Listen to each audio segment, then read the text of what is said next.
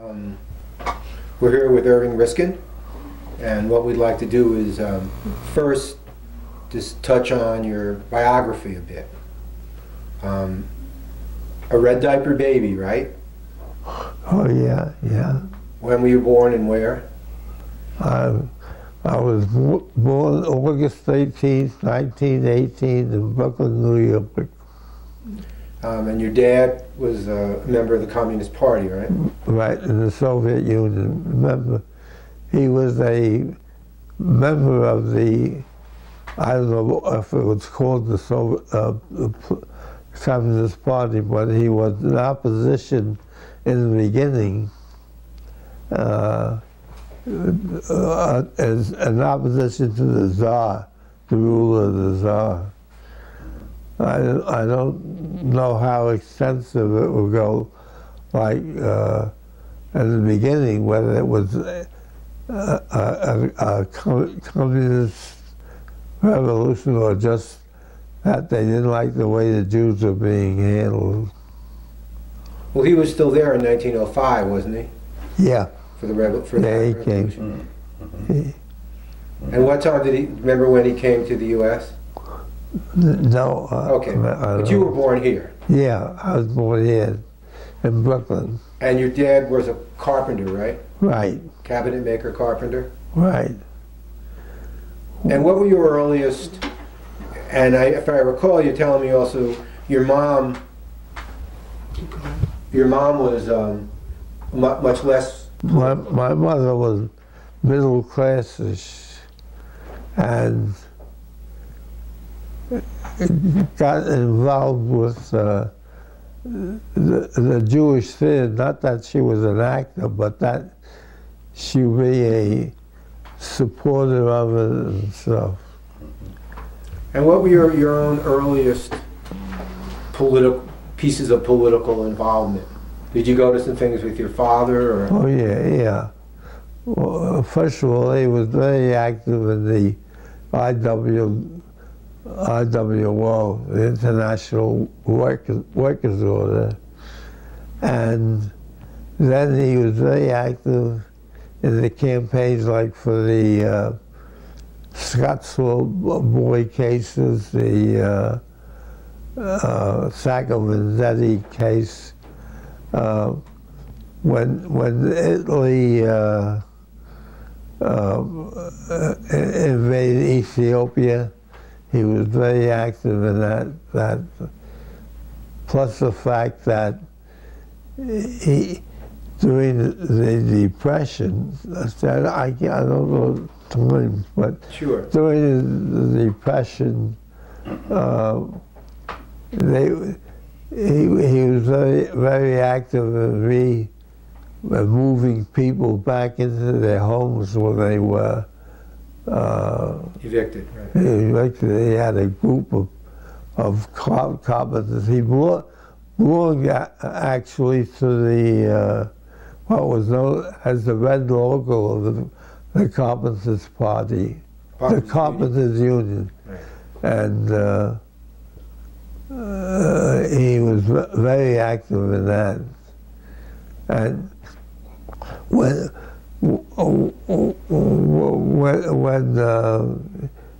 he was an employee here, and in 1927, the party ruled that you can't be a member of the Communist Party and an employer. He gave up his business and just went back to work as a carpenter. It wasn't a very big business, though, right? He had a few employees? Well, yeah, it wasn't a number of employees, but it was quite successful because at that time, a store was practically built from scratch.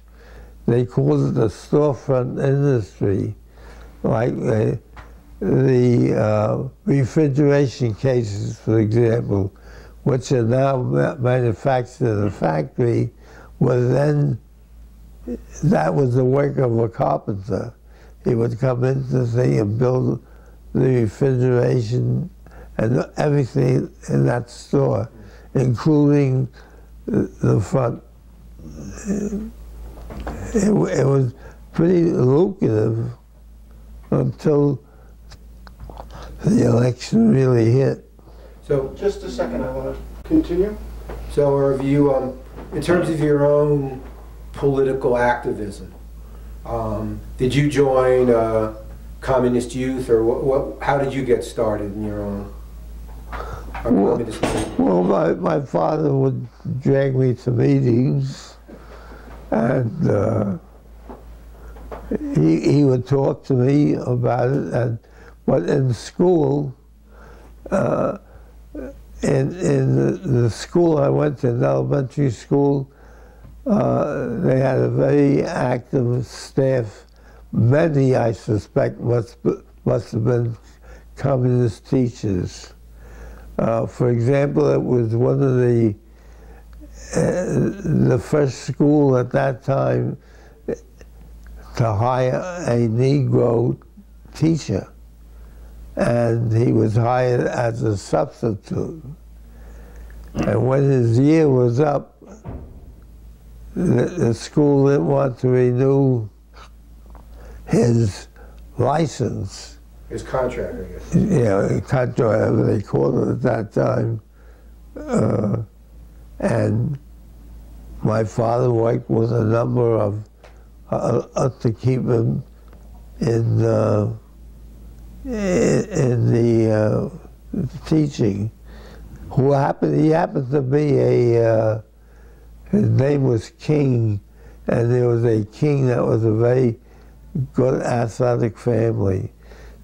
The kids we liked King because he used to play ball with us, and after school he would work with the kids in the school ground.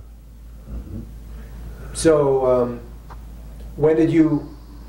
So, as a student, your family started getting involved and stuff.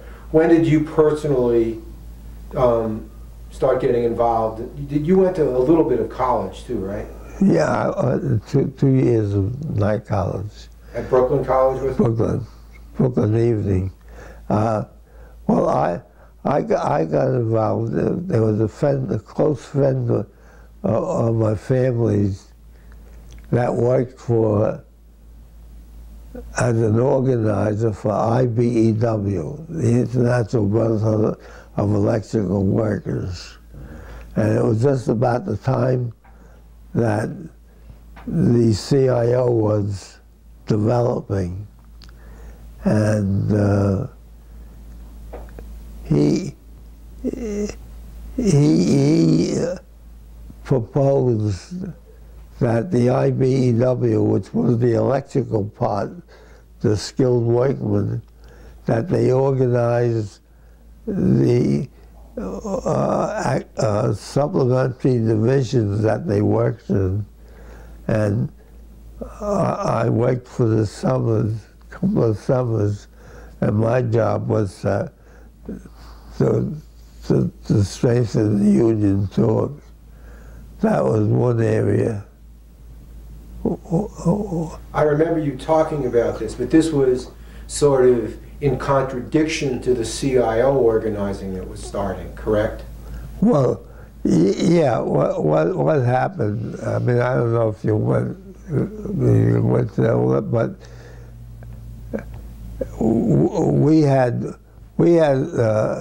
there was a group of us that were trying to organize what we call the B division. The AFL at that time would have what they called A divisions. That was the skilled working men. And then they would have BF divisions, depending on what they were working on. Like the industry I was in was fixing these complicated fixtures that was in movies and stuff. And I worked in that division, and we had organized, in the course of the time, we had organized that division, and the A division they would work, an A-man would work putting on the electrical force of it, and we would do the other work, to fix the work, which is the design. Well, we called a general strike in that industry our second year of organizing, and the AFL, the local 3 people would cross our picket lines because they were working right beside our men. This was your own union, essentially. Yes. This was IBEW people crossing your line. Right. And What year would this have been? Well, it would have to be. It would have to be before 1939, maybe 38 or 37. Okay. And when we kept the A-men out of work, they were crossing our picket line, and we kept them out of work, so they were very angry with us, and the administration called a meeting where they were giving the membership false information about us. So those of us, there were 4 of us that were pretty active in the organization. One of the men said he had written a telegram explaining the issues to the rank and file, and the union, who were made up of a lot of goons, went after him.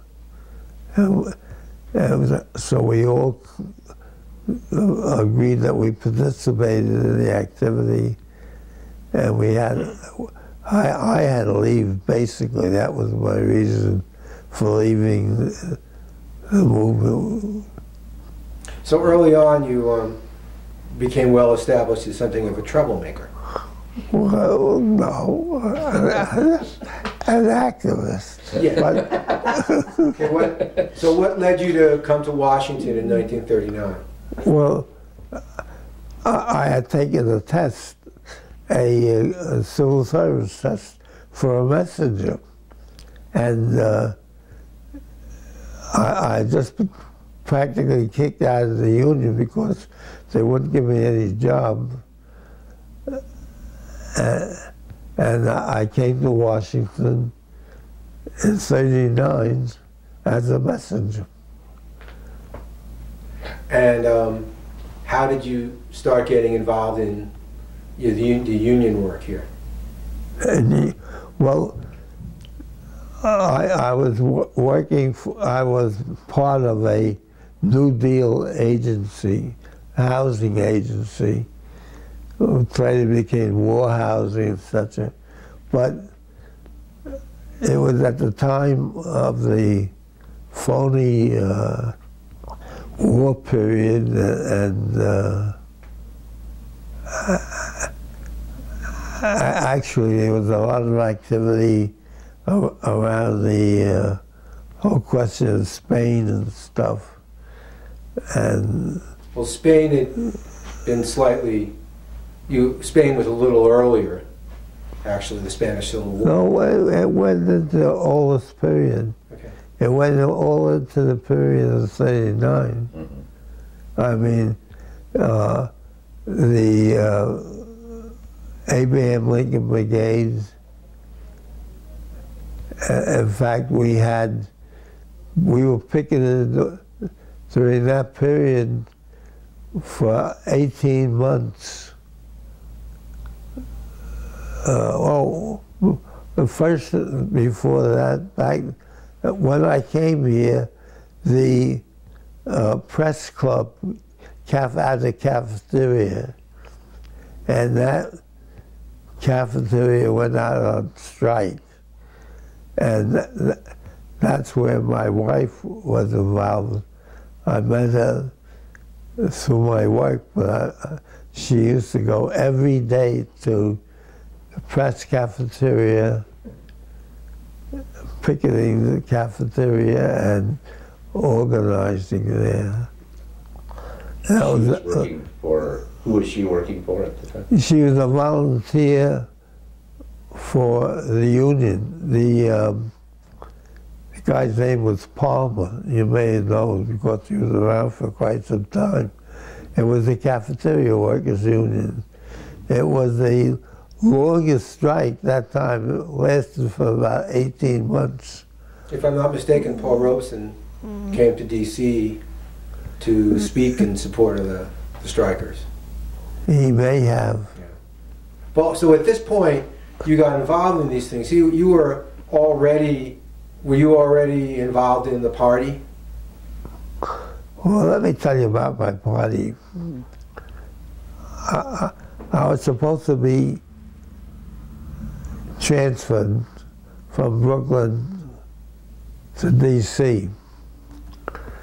But during that time, when I came, the first few days, there was a young man giving out a leaflet. And it was against the draft called Kiss the Boys Goodbye. And so he was giving out a leaflet on 13th and F Street. And this was during the height of the war, just before the draft.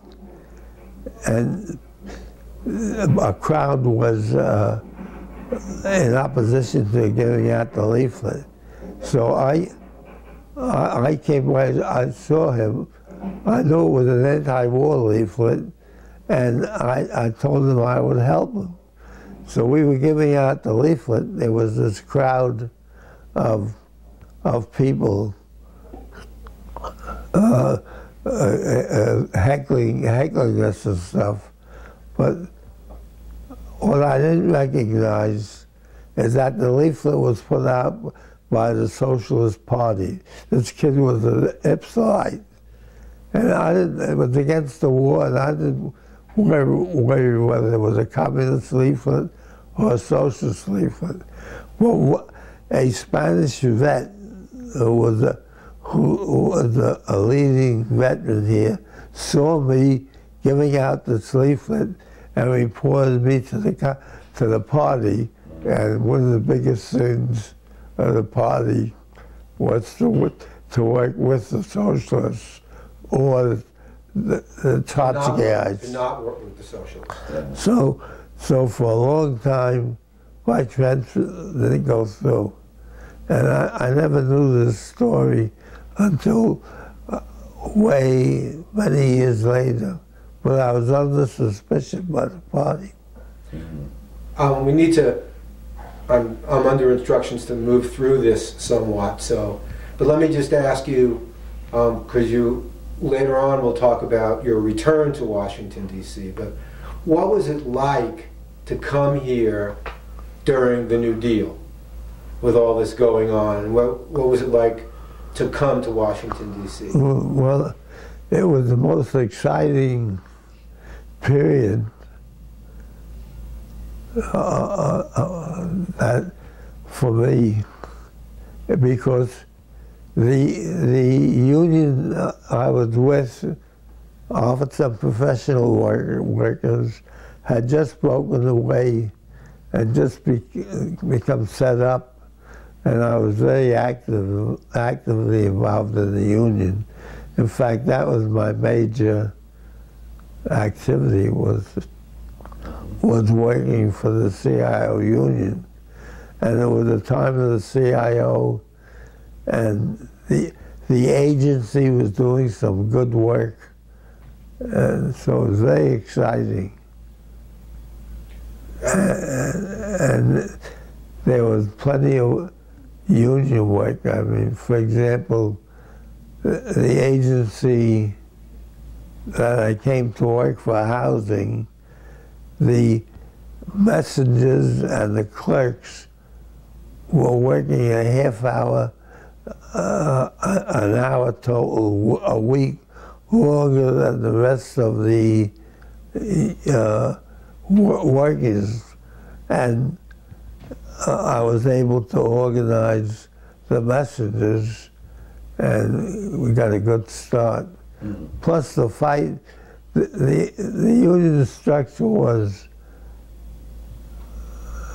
so vital. I mean, we as communists or lefties, we were fighting within our union socialist leadership, and it just was tremendously exciting.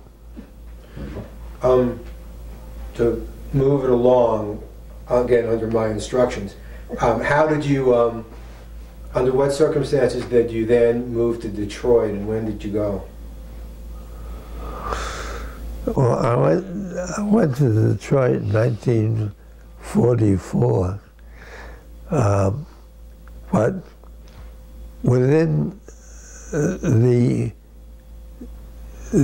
my work, we were working for a guy by the name of Kaiserling. You may have heard of him. Yeah. He was the economic advisor to the president at that time, to Roosevelt, and he was a member of our union. Used to come to our union meetings, and so as a result of his influence, we were able to practically, the union, negotiate a sort of contract or understanding with the administration of the agency. And we had a promotion from within policy. And that program that we had was they would each year train 4 people, messengers and clerks, on the operation of the administration, how it functioned. You worked a few months in each category, like in administration, etc. Well, I was one of the people as part of this promotion from within plan, and when my turn came up to get the job, because the understanding was when you completed this year of service, you got the first job that came up in that category. It would be equivalent to a professional grade at that time. Well, when my turn came up, I was on a negotiating committee of the union, and a vacancy appeared in the personnel division. That according to the agreement, I was to get that promotion. But the administration didn't want to give it to me because they said, how can we give a negotiating union all kinds of stories why I couldn't be. Right. So they offered me a job in Detroit. So I went out to Detroit in administrative capacity.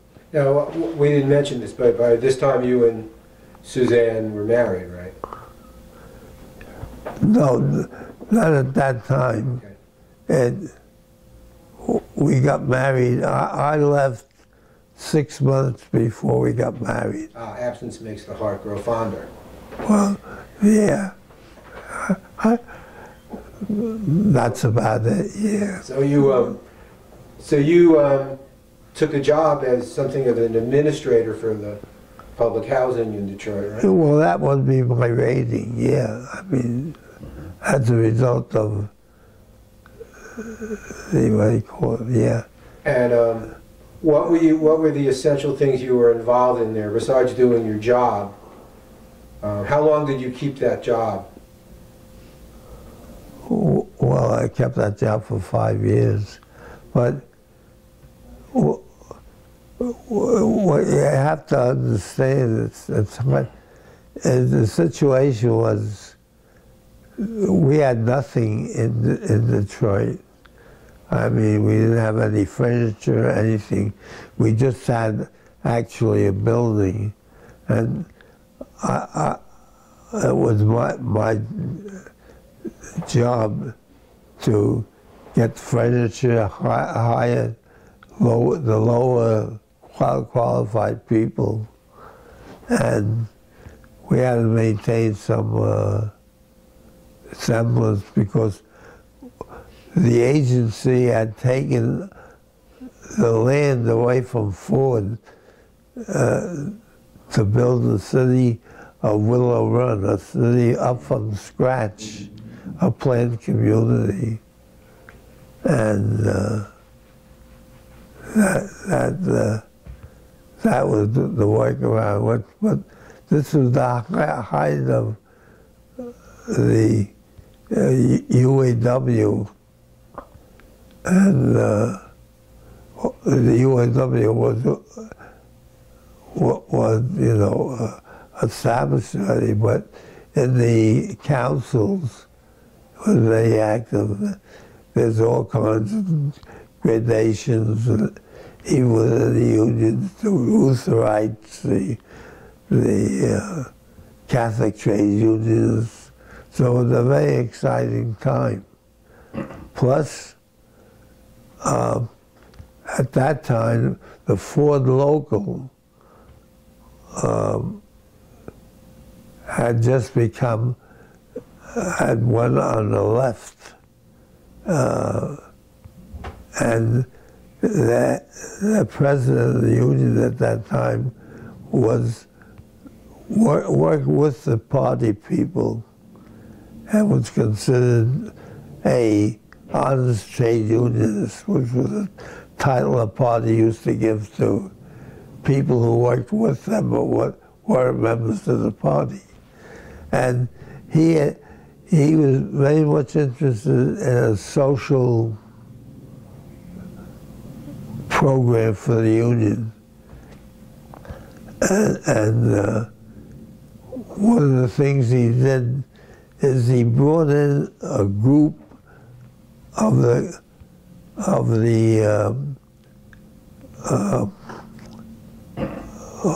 Pete Seeger's original group. The Weavers? Pardon? The Almanac Singers? Almanac Singers. Sis Cunningham, for example, and a few members of the Almanacs came to Detroit to help us to put up this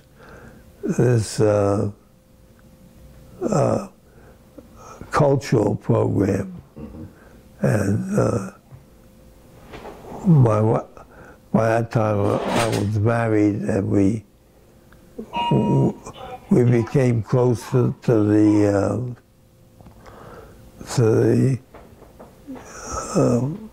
Almanac Singers, and we set up our own group. But the money fell through, and the union couldn't go ahead with it any longer. So we're going to stop for 1 second. Okay, so we're back on, Irv. So Okay. now, when did you end your work for the Housing Authority? You stayed in Detroit after you left that job, right? For a while? Yeah. I stayed in Detroit until the CIO convention. I think it was '44, when our union was thrown out. I think 40, maybe I think it was the 46, 47. Yeah, convention, when they threw, as a result of Ruther's activity, they threw the Office of Professional Workers out of the CIO. So you were doing a lot of work in the union despite having this administrative job. Yeah, my volunteer time, but I was I did what happened was very good. Is my boss was a guy by the name of Rita. He was a city planner, a heck of a good guy. And when the FBI would come in and talk to him, he would protect me with us, like, you know. But it got to a point where the pressure was pretty great from the agency that it was a question of whether they were going to kick me out or give me an opportunity to resign. So I resigned. And then I went from, and that was the 46, and I went to Pennsylvania. Now, before we move you to Pennsylvania, you just told me one thing about your, I believe your dealings with Jimmy Hoffa. Well, I was organizer under, for six organizations. One is the R.L. Poll Company. Now this is while you still had your housing job? Yeah. Okay. Yeah. And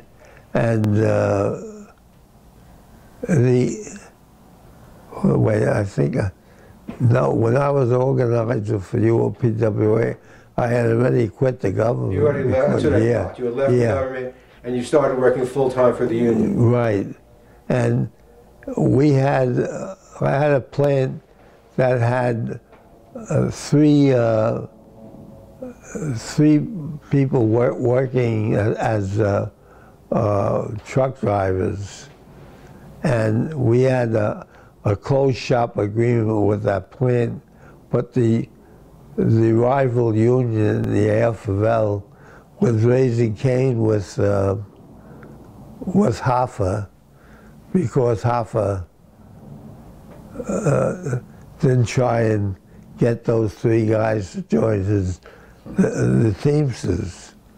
So Hoffa one day sent a couple of his men up and said he wanted to see me.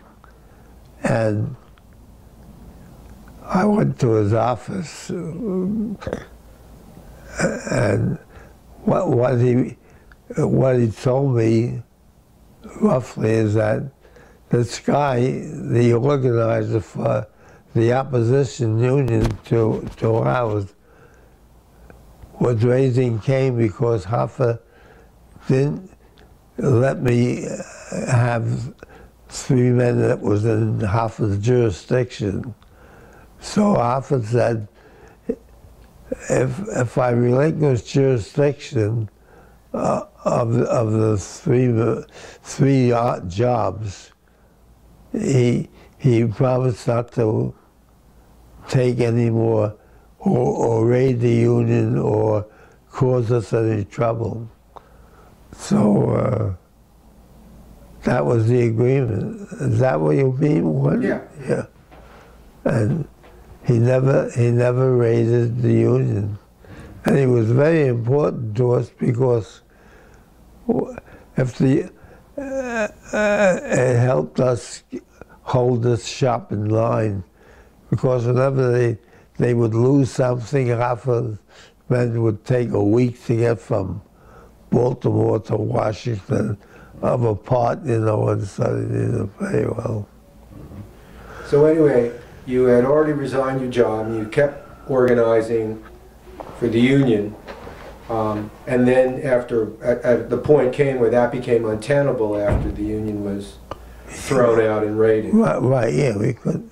Now, had your family, any of your children been born while you were still in Detroit, or did that happen in Allentown? Oh, my children, well, Michael was born in Allentown. Okay, So was Karen. So it became very hard to make a living in Detroit. Pardon? It became very hard to make a living in Detroit. In Detroit? Yeah. Let me rephrase that. What led you to move to Allentown? Well, Skippy's mother, my mother-in-law, claimed that she was not well and she couldn't, they had a little business, a grocery business, and she couldn't work in it anymore. And I was to go down to Pennsylvania to take a place. But this gelled with the situation becoming very difficult in Detroit. Where? In Detroit. This coincided with your situation becoming very difficult in Detroit, did it not? No, it didn't become difficult until I went to Pennsylvania. Okay. Okay.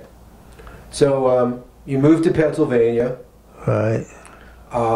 Now, in addition to, did you begin working in the store?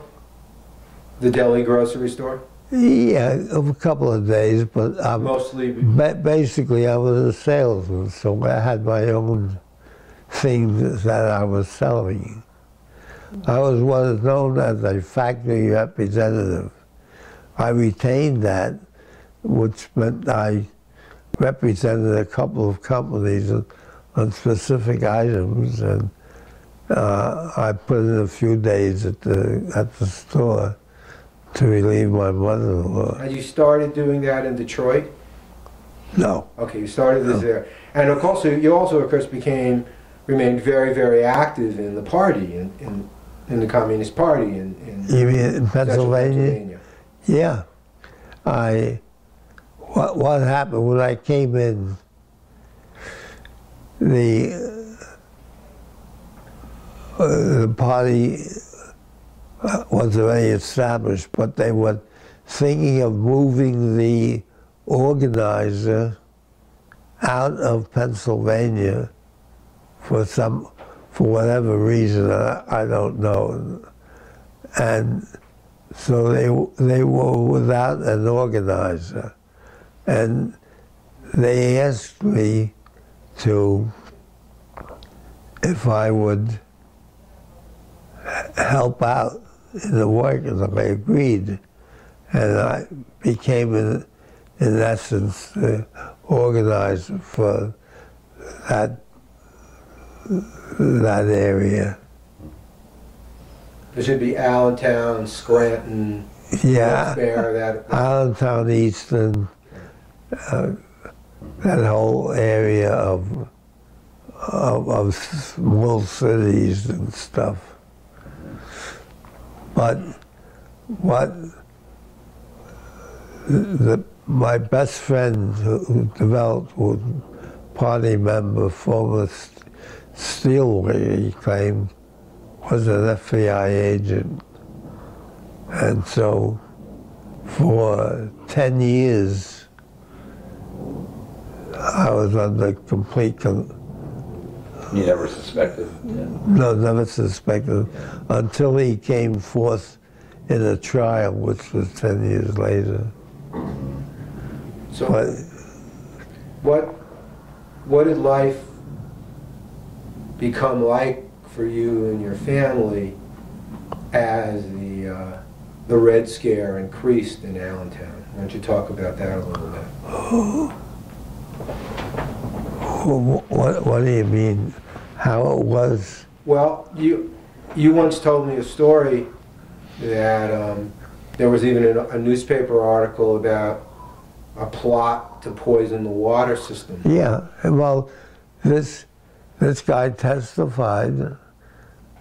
When he testified in the trial of the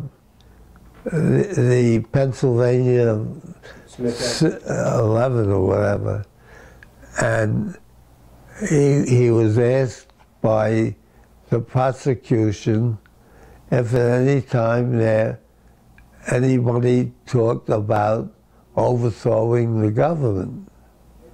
And he said yes, and he named me. Is that what you're referring to? Yeah, I thought there was a thing about poisoning the water supply. That's it. That we talk about also the government by poisoning the water supply in the area there. Well, what kind of pressures came on the family? I mean, there was FBI harassment. On me? Yes. Well, the harassment didn't start until the guy testified. He was held undercover for 10 years. It wasn't until the trial of the Pennsylvania 6 that he testified, and it became public that I was this kind of a person. Were you still in Allentown at that point, or had you moved to D.C.? No, I stayed in Allentown. I was determined not to run away. I stayed 2 years after I was exposed. And I just, you know, I couldn't wait for my in-laws anymore. My in-laws were people born in Pennsylvania, in this small town, well known among the Jewish community, etc. So I couldn't wait for them any longer. Once I was exposed, I had to go out on my own. Can I just ask a follow-up question? Were you, I mean, did you have anything to do with poisoning the water? How did they get that? No. Why did they, you know, and well, go ahead. when they couldn't anything, when they would ask him a question, the stupid question, and he didn't have an answer right away, he always would mention my name, so it didn't matter what they asked him. My name was always thrown out. You know what I mean? No matter what question they asked him, I was always present, or always made the comment, you know. And this was a guy you'd probably been over at your house a lot. Oh, yeah, we lived, we were practically brothers, you know. You described him previously as your best friend. Pardon? You had described him to me as your best friend. Yeah, he was my best friend. Did he ever have any communication with you after that trial, ever in the years later? Oh, no, That was it. no. Yeah. No, he ran for, after the trial, he thought he would become a politician, so he would run for various offices. But that's all. Never directly talked with me.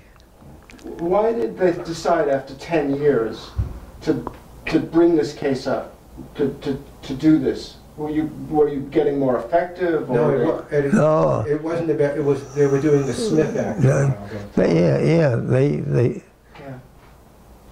I'll tell you what I don't know about it. This was said, but the party was well aware that they had to be careful in contacting their various pieces.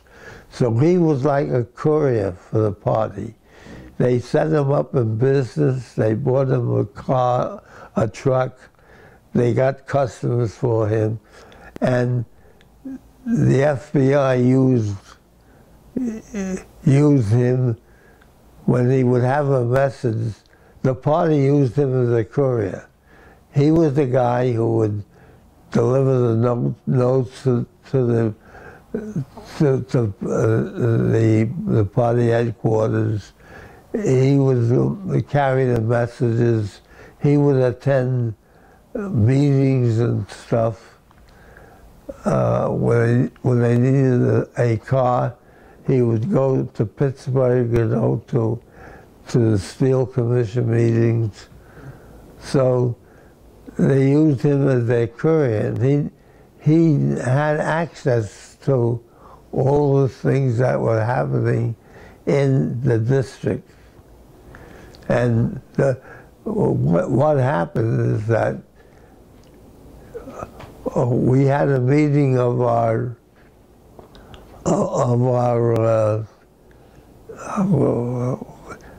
group, a party meeting of our group, and he was to pick up some stuff in Philadelphia, which was 69 miles from where we lived, and he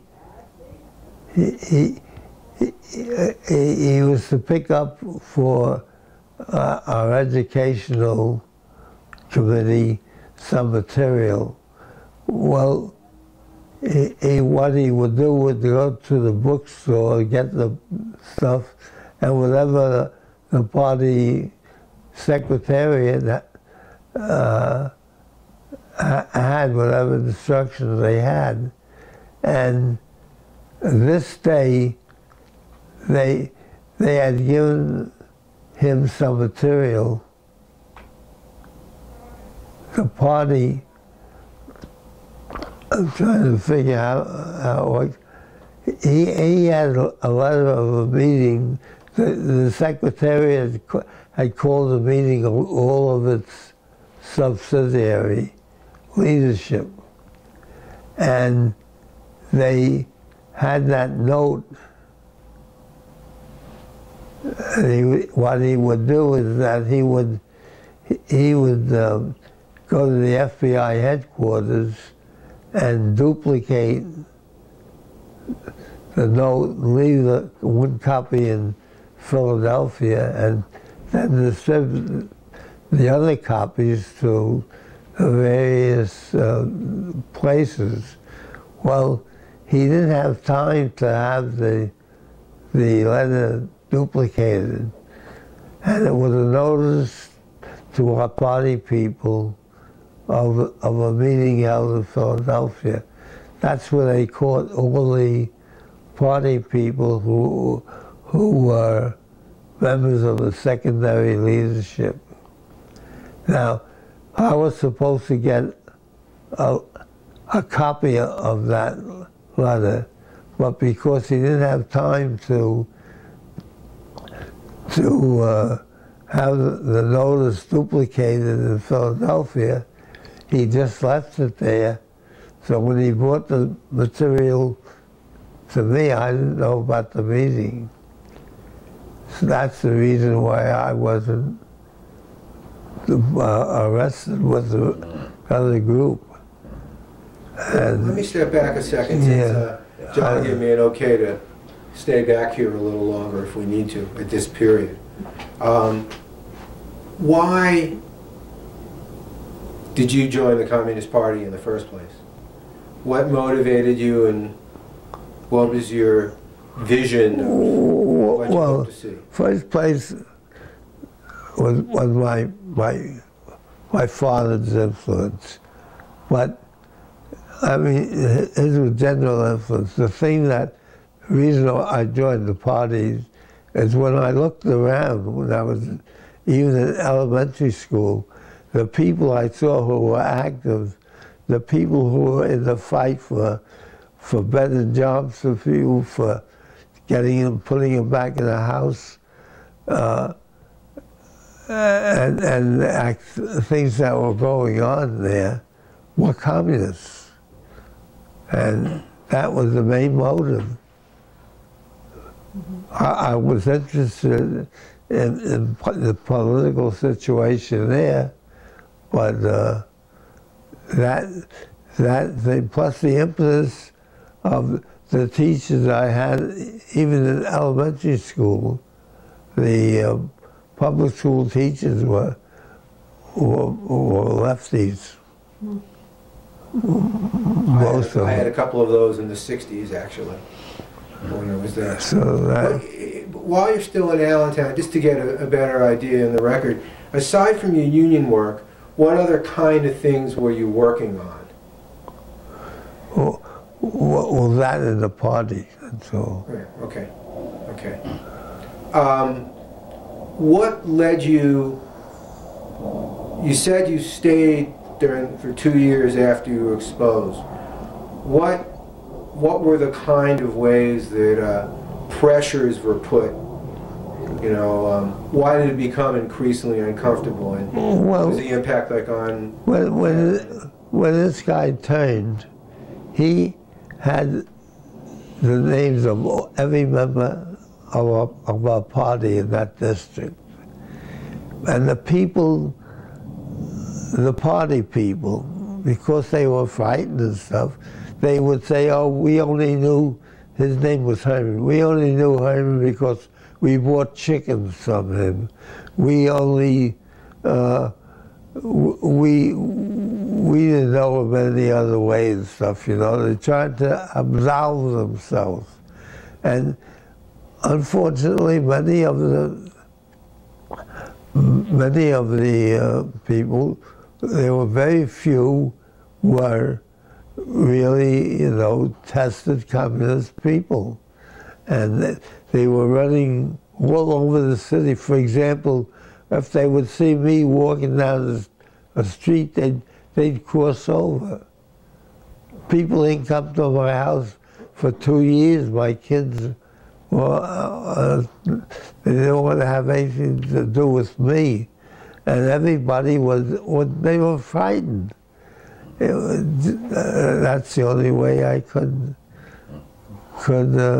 plus the fact they didn't know if there were any other stool pigeons around. They were scared.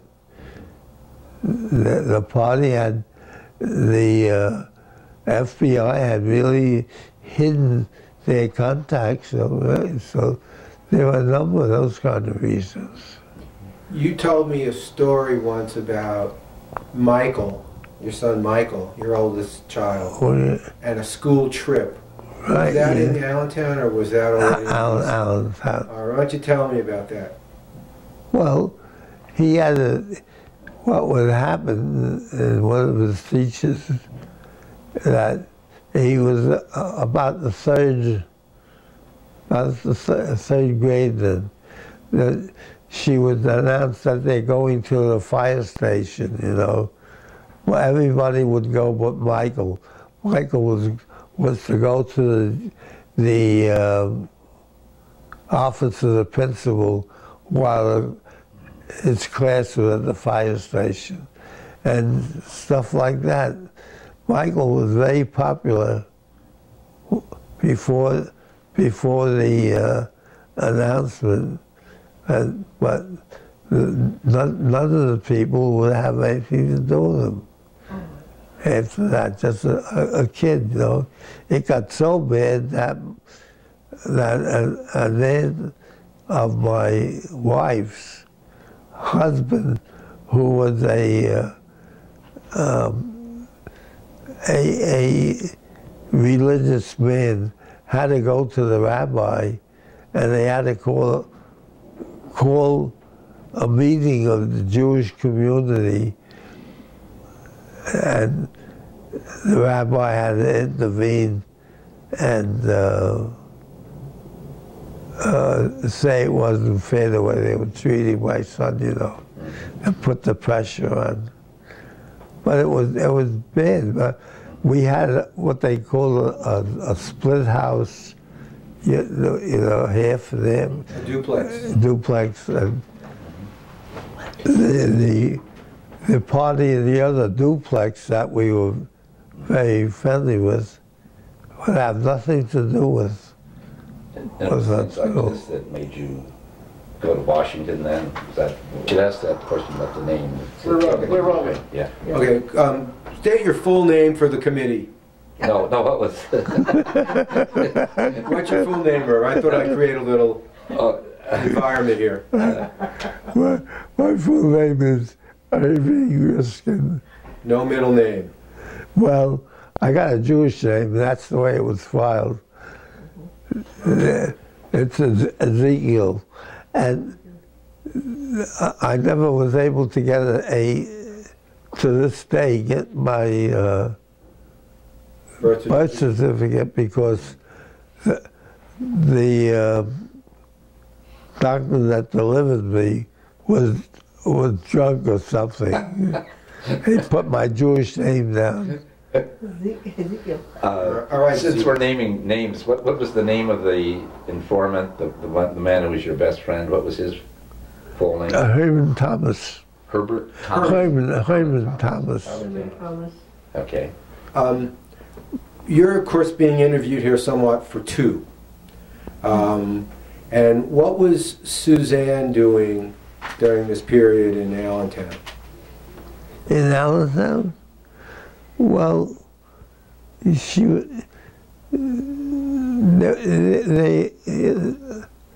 basically she was working on the Rosenberg case and working within several meetings, but specifically I'm trying to think she was a member of the party, whatever activity we did, she participated in it. But mainly, I think she was taking care of the kids. The Rosenberg, working on the Rosenberg case must have become increasingly difficult thing to do in that political Oh yeah, in fact, she was called before the Rosenberg Committee. Before the Un-American Committee, yeah. In fact, you were, that's right, you were, you guys had to come to Washington from Allentown. You're right. Tell us a little about what happened with that. Well, Suzanne was, there was two occasions I came in. One was Suzanne was called to testify before the Rosenberg Committee, and I was called a little later on to testify before the Senate Internal Security? Senate, yeah. When you say Rosenberg, you meant the HUAC, the Un-American Activities. Yeah, right, yeah. And so you had been told, if I recall, when Suzanne was subpoenaed, that a lawyer was arranged. Yeah. The party told us, we'll go ahead and, they'll have a lawyer waiting for us in Washington. We were in Pennsylvania at that time, and when we came here, there was no lawyer. What's his name? The Rosenberg Committee, the wife of what's his name was David Ryan? Well, David. Selma Ryan, yeah. Mm-hmm. So the Ryan, David, I think, took the case over, and but I couldn't go into the hearings because what the FBI, what they were doing at that time was if they saw somebody in the audience that they hadn't called, they would pull them out of the audience and have them. So they told me to stay away from the courts. And what was that like? What was that experience like for Suzanne? Well, it was terrible. First place we came in, and there was no lawyer designated. There was a lawyer around.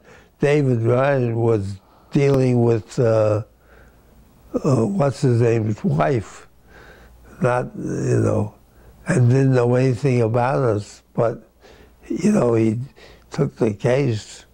It was very frightening. The fact that I didn't have a lawyer. Who did you stay with when you came? Do you remember? When? For the hearing. For the hearing? I don't remember. That's okay. And this, when you were called, Yeah, and also now, so did that make headlines yeah, back in Allentown? yeah. Started all over again. Not only did it make a headline of me, but it exposed the people who were exposed the first time. Did you take the fifth? Yeah, And Suzanne? yeah. And that, yeah. Did they threaten you with contempt or? No, Not they something just like- let you take the fifth, and that's all. Yeah. The When you were called, were you still in Allentown, or were you already living in Washington? Allentown. Okay, and what were the circumstances with that, with your subpoena to the Senate committee? It reopened the whole thing again. Once they called, for example, they had a series of hearings and publicity would come out when Suzanne was called before the committee for the Rosenbergs. It opened up the whole business. Published the names of all the communists that they had. All that stuff was published again. Well, by this point, it must have been very difficult to be doing any sort of political work. Well, it was. That's why I came to Washington. Now, let me ask you about that, because it would, anybody watching this video in the future may think it a bit counterintuitive that the place you moved was the place both you and your wife had nightmare experiences. What brought you to Washington? Well, I had been here before. I knew a little bit about it. I had made certain contacts here. And although I worked for the government at that time, I was basically a salesman. Or I had contacts here. And when I came back here, the first place, when I came looking for an apartment, I couldn't get certain apartments. But then they would, Suzanne, my wife, had relatives here. And they went to all her relatives and told them that if they got involved, if my wife got involved with a family, or family got involved with us, they would face some problems, you know. Just ask one question to close the chapter on Allentown. Did any of your communist comrades from Allentown area stand by you during that? So they all sort of turned. None of my comrades stood by me. There was one young man who was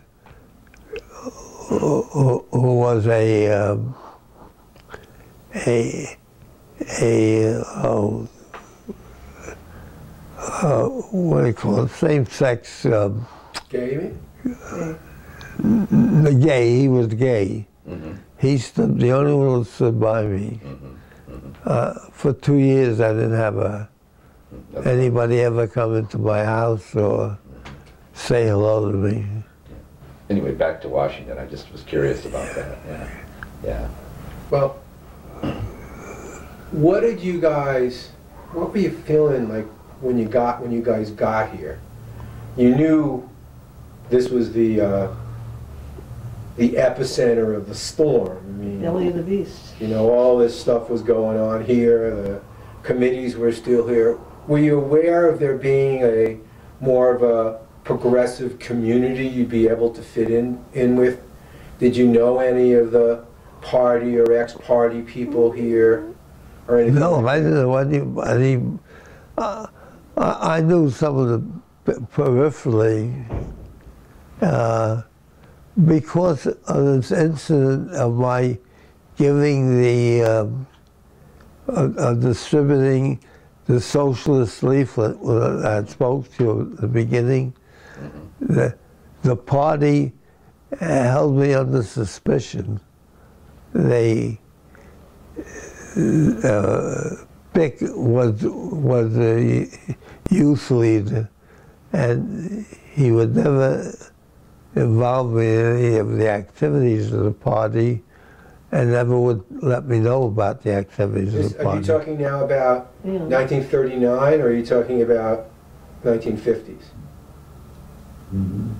Well, I lived here for all the period that I lived here. Right. And Bick was involved with the party. You mean Leon Bick? Until the war, yeah, Leon, yes. Okay, but I'm saying, what year, you came back here in 1950? Come back here? 56. 66. Not 66, it was in the 50s. Yeah. I'm trying to figure. Wait a minute now. Because you'd owned your house for 50 years. I came back here in 57.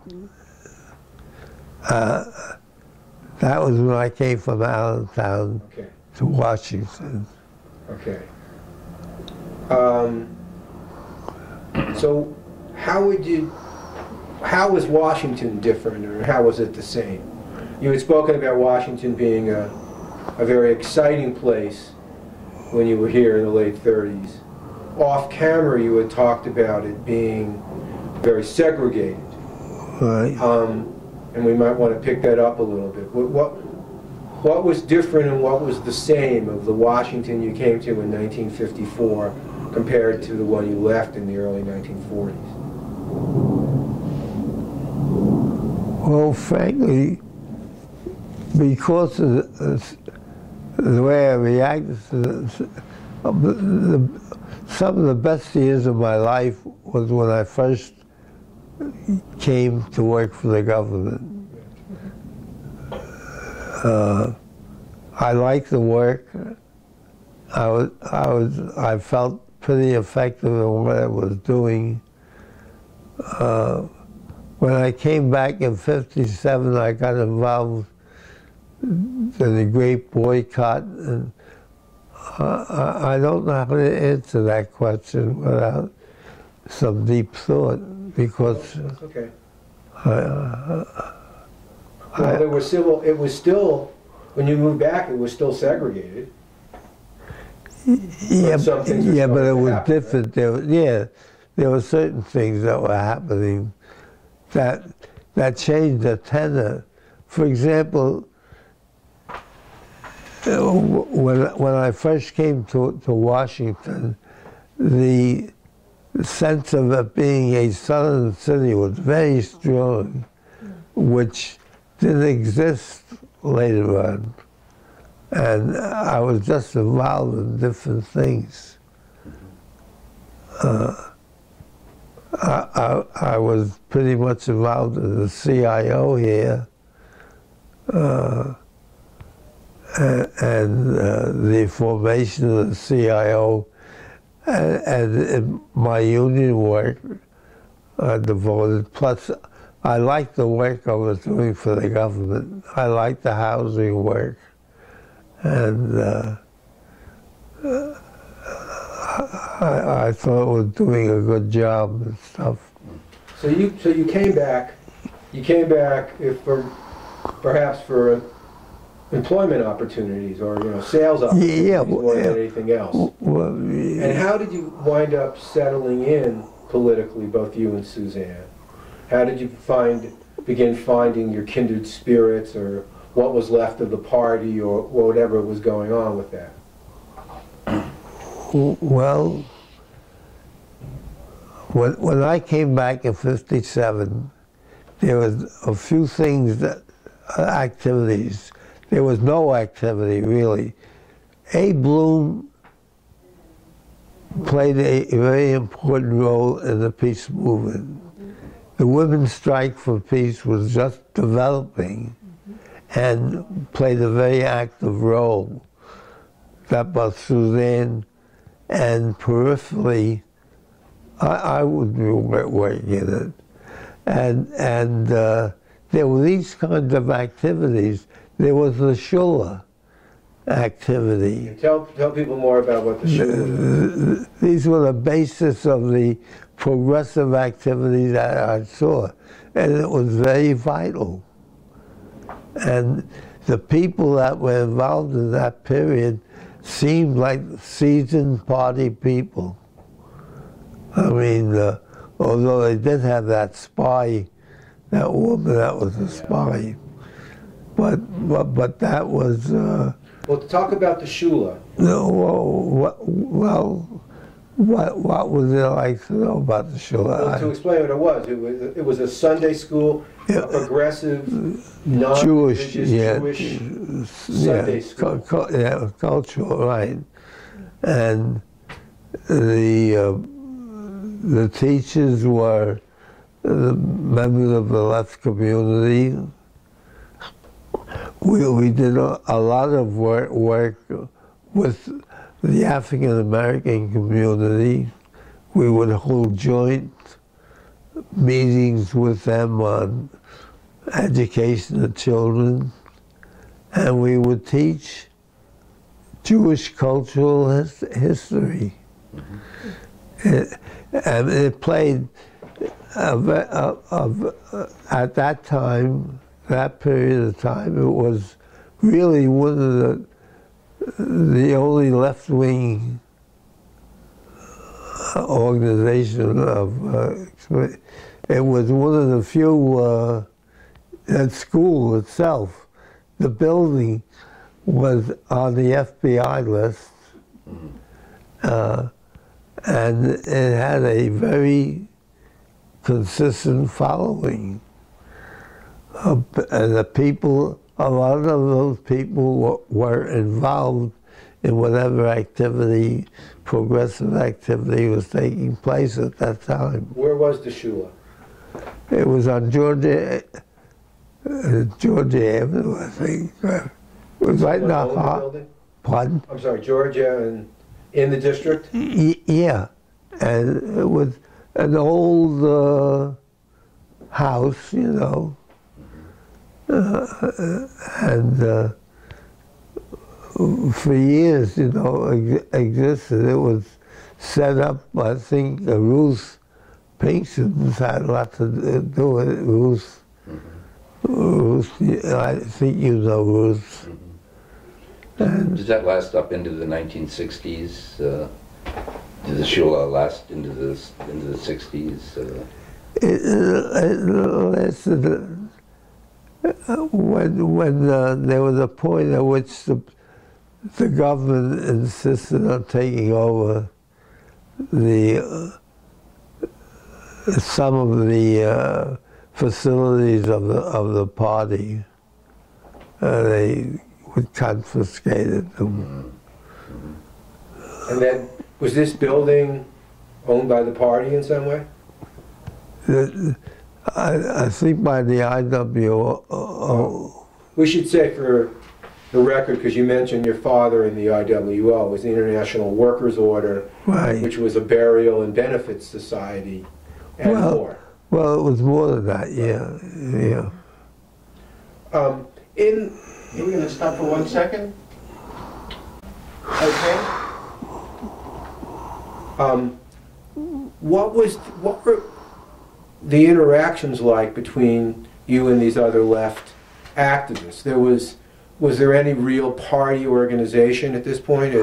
Oh yeah, there was, yeah. A guy by the name of Jackson for a while held up, and I can't. Maurice?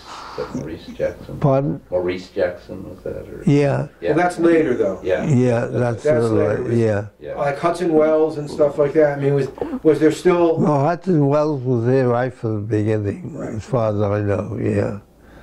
But I mean, in '57, when you were here, was there any sort of functioning organization? Did you consider yourself a member still? Yeah, but I, as I said, I was kind of under suspicion of the party. Yeah. Well, that was a period in which people would work with me, but the party leadership just wouldn't, they were just suspicious, because at the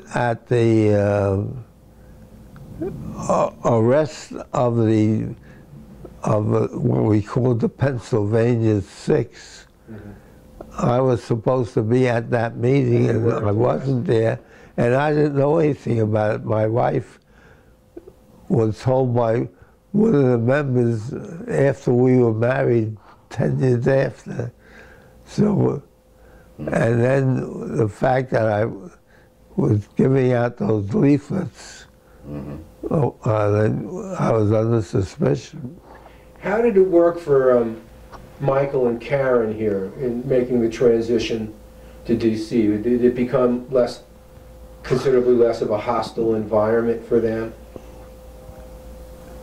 You know, I think from Michael's point of view, Karen was not old enough to really understand what was taking place at that, during the time.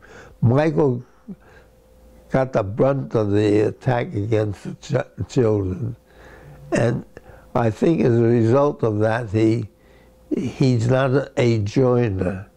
He may have good intentions, but he doesn't join any organization. No, I know, but I meant back then, did it feel more comfortable and hospitable and easier to make friends again in the new place in DC? No, because we were a very short time after the thing broke. It was only about 2 years remaining in the in Allentown. Right. And so. No, but I'm speaking about once you came to Washington. Well, to Washington. Was it better for the kids?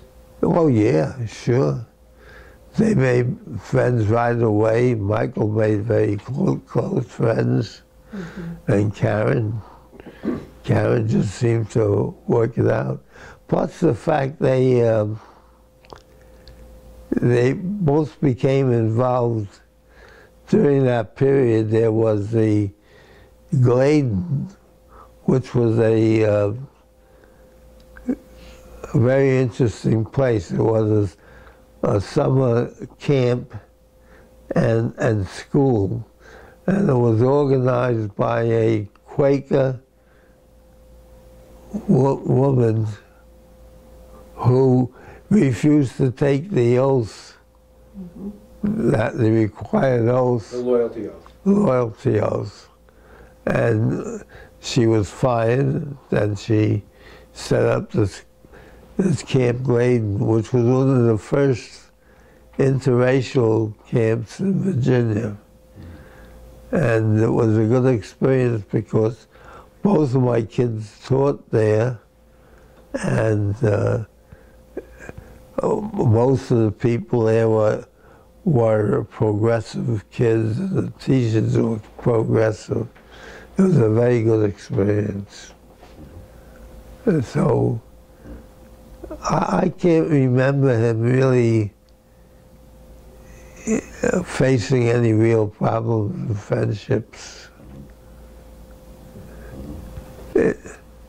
Well, now that we have you in Washington, D.C. in 1957, and the late 1950s, some stirrings are starting to happen. There's concern about the nuclear testing, as you talked about, the beginnings of the civil rights movement, et cetera, and a lot more was about to start happening.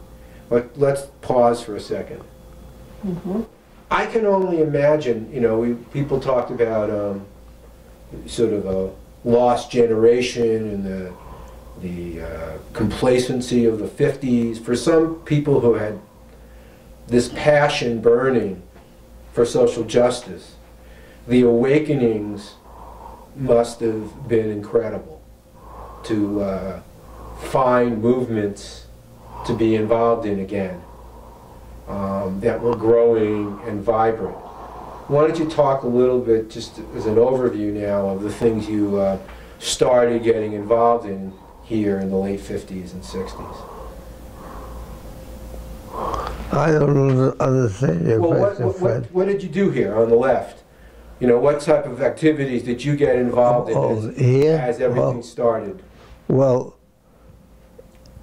basically, during the Grape Boycott, I was quite active in the Grape Boycott. Now that started in 1960. Mid-60s. Mid-60s. And we used to have a boycott house here, and they had a vice president of the Great Workers Union here, and I used to work very closely with them, and they worked very closely with Mrs. Ethel Pardon? Kennedy. Yeah. Yeah.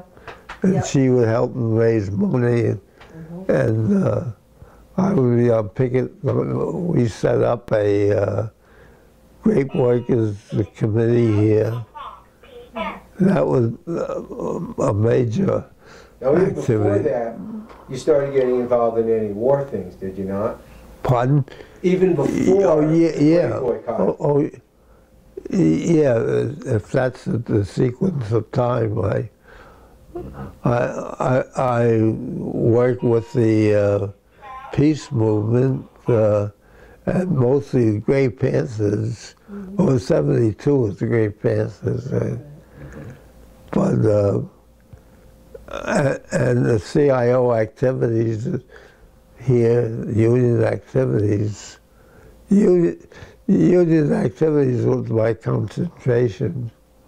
But there was not a lot of that here to be involved in. No, but there was, bouncing off from that, there was, for example, there was a very famous case called Helen Miller case. She was a union person that was being fired by the government because of a leftist activity, and that was one of the major fights of the CIO union. There also was a time when the youth movement split. I think Mrs. Roosevelt had brought together. Well, we're back a little earlier. Yeah. American Youth Congress and all that kind of stuff. Yeah. Up in the late 50s and early 60s, there was, you mentioned Suzanne got very involved in the women's strike, the founding of the women's strike. Right. Right, that was part of that. And that got related to some of the HUAC hearings as well, right? The women's strike, and how they handled that. There were just various anti-war organizations that developed and various activities that you got involved in. Yeah, there was a lot around the Rosenberg case. Still right. We did here, And the committee to reopen the Rosenberg. Yeah. But it was not the same degree of activity as, for example, in the union movement. Right. I would throw myself into that. That's right. Did you get involved at all in the Giles brothers case? To what? The Giles brothers case. The Giles-Johnson. Giles-Johnson. This was like a Scottsboro boy type case in Montgomery County. That's slightly earlier, actually. Well, those early 60s. No, I didn't get too involved with that. Yeah. Just was. I don't know. Yeah, it was a Joe Forer case. Yeah. But just meant to touch base on some of the stuff. You also got very involved in the forming of the Silver Stream Co-op, right? Oh yeah. In fact, I was one of the founders of the Bethesda Co-op. and played a major role in that. You lived in D.C. and then moved to Bethesda, is that? Yeah. I lived all my life since '57 in Bethesda. In Bethesda, okay. Yeah. And of course, just touching on some of these big things, beside the farm workers and the anti-war movement and the food co-op, The Gray Panthers. there became, well, before that, the pressmen strike, Right. the Alliance for Labor and Community Action, the Rainbow Coalition out here in Montgomery County. 1199? Pardon? 1199? No? The nurses strike at GW?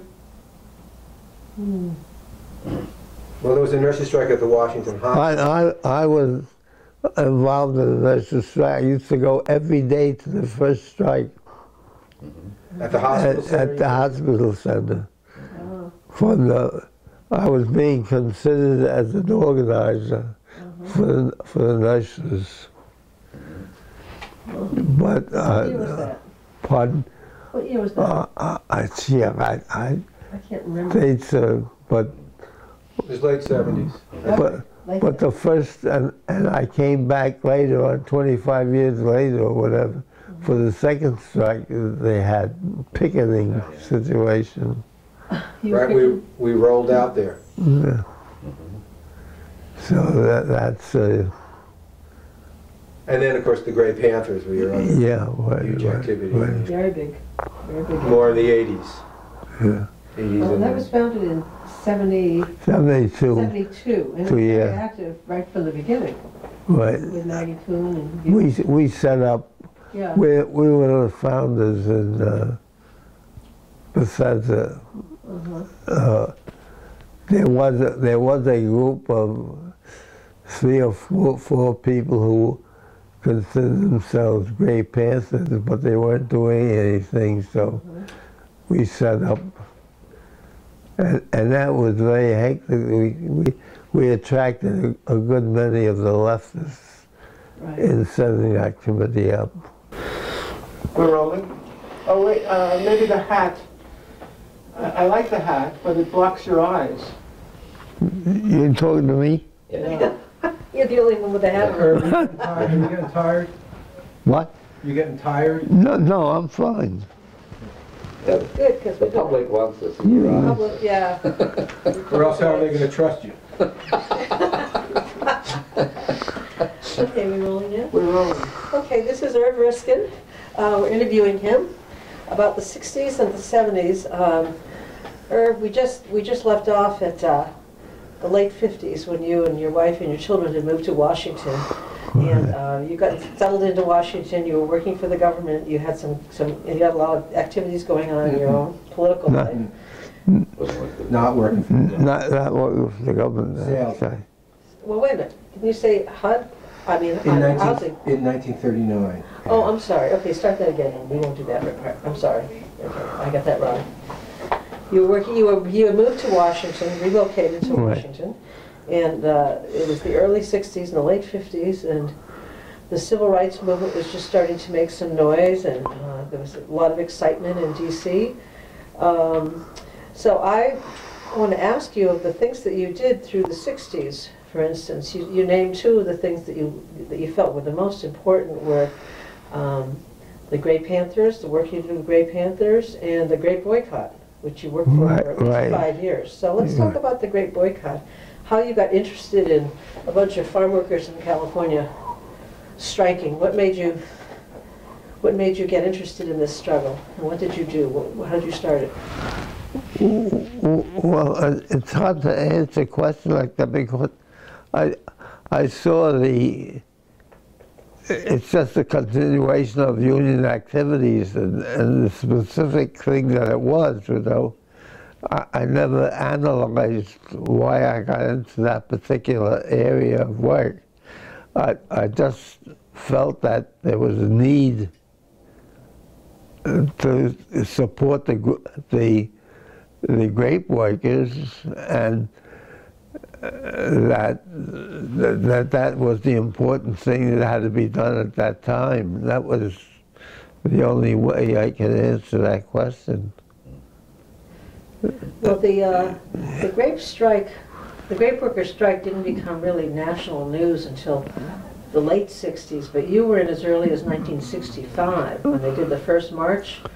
And I'm wondering, did you hear about that through your other labor activities, or is it something you heard from the news? Yeah, I don't remember when they opened up Boycott House here. It was later 60s, yeah. But, you know, and exactly how I got involved, except I knew there was a grape strike, and it's something I was concerned about. I don't know how to answer that otherwise. Well, what was your first activity with the Grape Boycott? Were you on one of the picket lines around the stores? Were you trying to open a boycott house? How did you get started? Well, the first activity, I think, was the distribution of leaflets concerning the strike. That's how I met Fred, for example. I met Fred giving out leaflets about the grape boycott and the fact that there was a moratorium on eating the grapes. It just, there was no specific action or a specific thing that got me involved, as far as I remember. But they did have a representative here. They had a vice president here. I don't know what stage he came in. That was Manuel Vasquez, right? Pardon? Manuel Vasquez. That was his name. I really forget. Yeah, he lived here in Washington for a while. Yeah, and he brought his wife here. Lived on the Great That was Jean Batillier.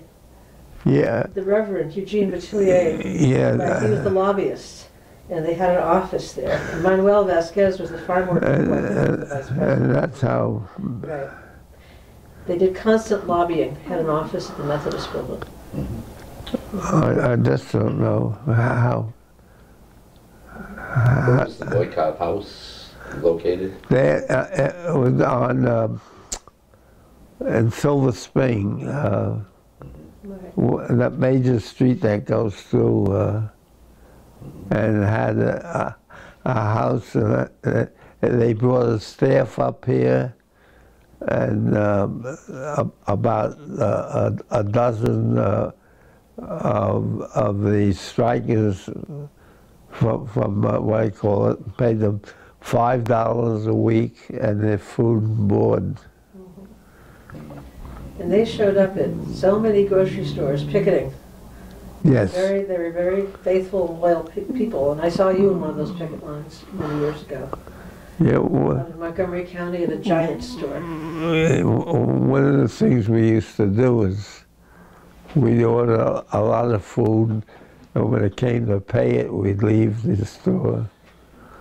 But well, it wasn't just food; it was frozen food. Remember? Yeah, I mean, you know, everything. You fill your cart with frozen food was the strategy, and then you put a few grapes on top of it, and you get to the register, and they start to add it up. You look and you look at the leaflet that's in it, and you say, "I can't buy grapes that are scab grapes. I'm going to leave my whole order here." So you need a frozen turkey and some ice cream. And it was picketing of some of the heavy retailers of wines on Connecticut Avenue. In fact, one time, our picketers were beaten up by the owners of the store. Jesus.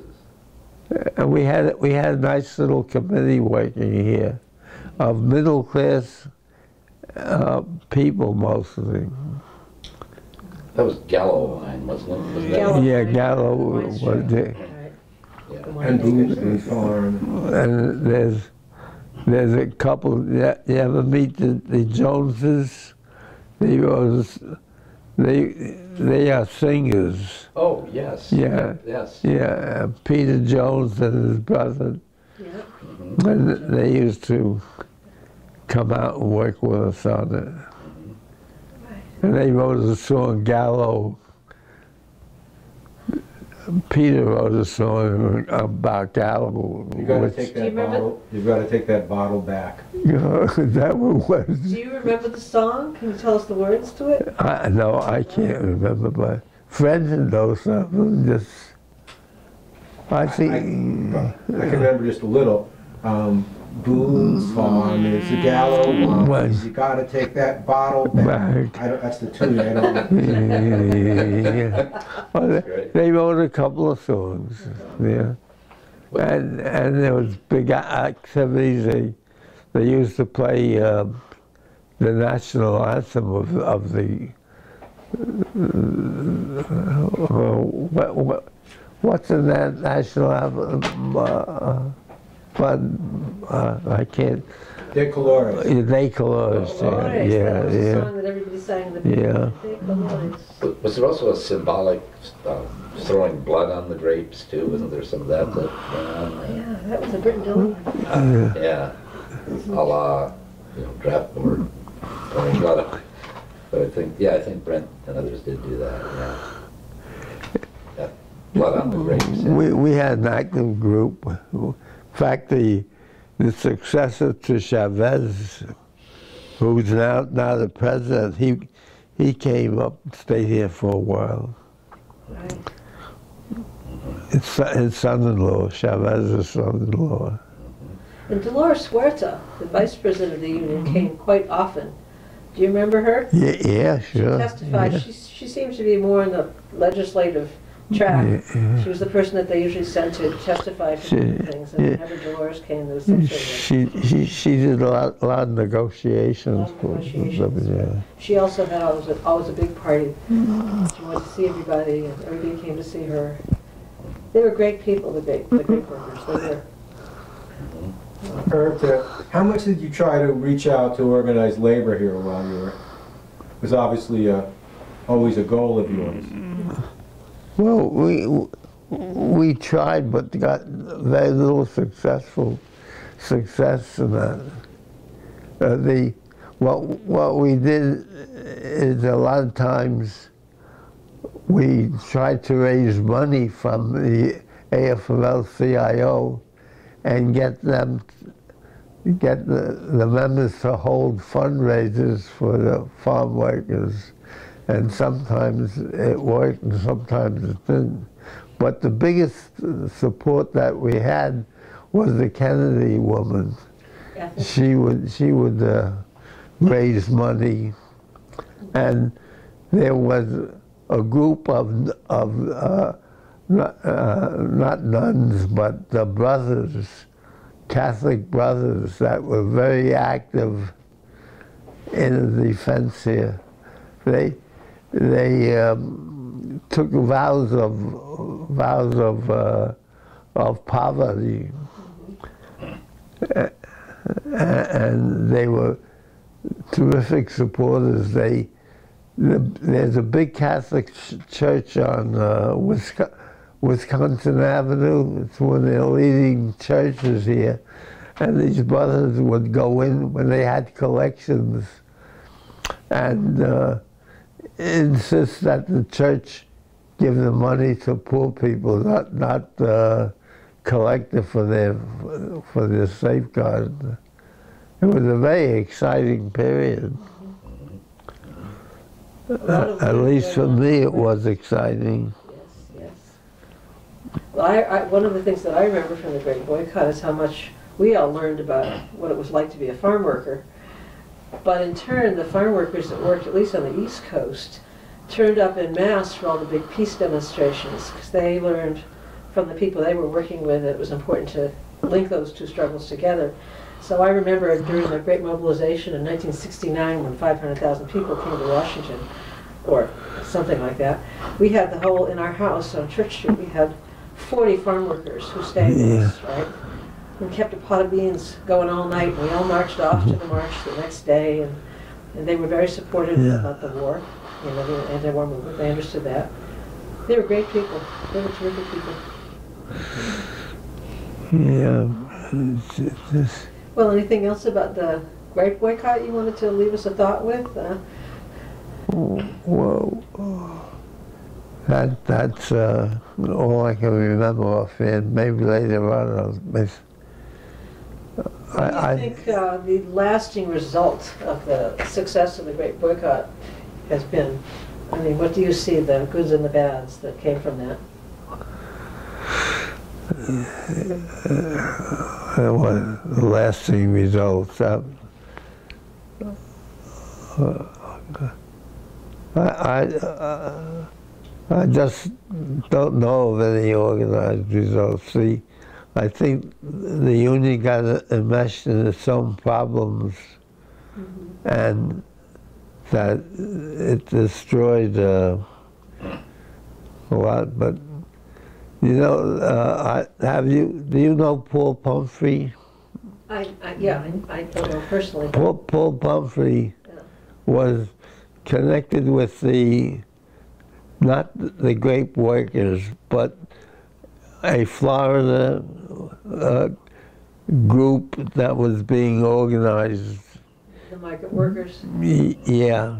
And he did have a lot of contact with the grape workers because they were like working together. And he may be able to add if you're interested in that period, because that's the only one I know of that has that contact that's still around. Contact with, plus Carl Golden. Carl is a union organizer here in town, and I met him at the house, the boycott house, and he was being considered as an organizer for the grape workers, but they only were paying $5 a week, and he couldn't accept it at that time. It was the beginning of his career, but he may be able to add, because he came from a different perspective than I just, different area of work. I remember him as a 16-year-old. Pardon? I remember him as a 16-year-old with the farm workers. He was very young then. Yeah, as I say, it was just the beginning of his career.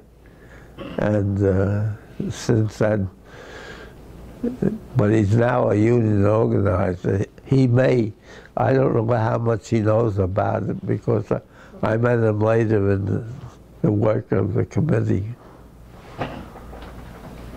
But he was being considered as an organizer for the grape workers, so. Well, let's move into one of your other big activities in the 60s and 70s. It must have been the 70s mostly. The Gray Panthers. Maggie Kuhn started the Gray Panthers here, and she gave the organization at its beginning 2 missions. The first one was to stop the Vietnam War, and the second one was to eliminate mandatory retirement, because she was mad that she had to leave her job at 65. And then soon after that, you got together with her and you started making it a big organization with more issues, correct? Yeah. Lots more issues. Yeah. Well, so how did you get started with that? Well, we were taking, at that time, Social Security was mentioned a lot, an attempt to really modify it, and that was our big issue, was Social Security. Plus the organization of the elderly, there was nothing available but there was one or two organizations among government workers, but the only other organization was a conservative organization, the I can't think of the name right now, but AARP. the AARP, yeah. So we were counterbalance for them. But the big issue then was the modification of Social Security. If you remember, that's when they had a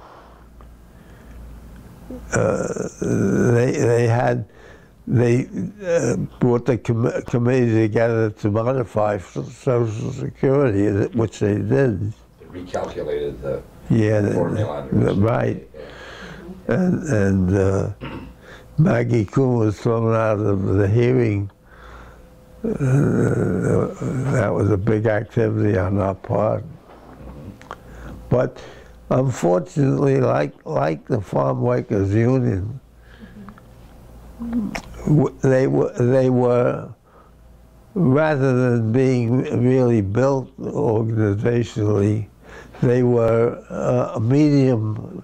The media, as soon as the press refused to give them any publicity, they disappeared.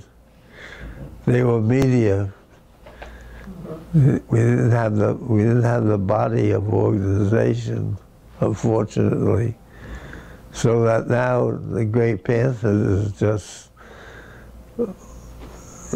actually just a name only. That's all.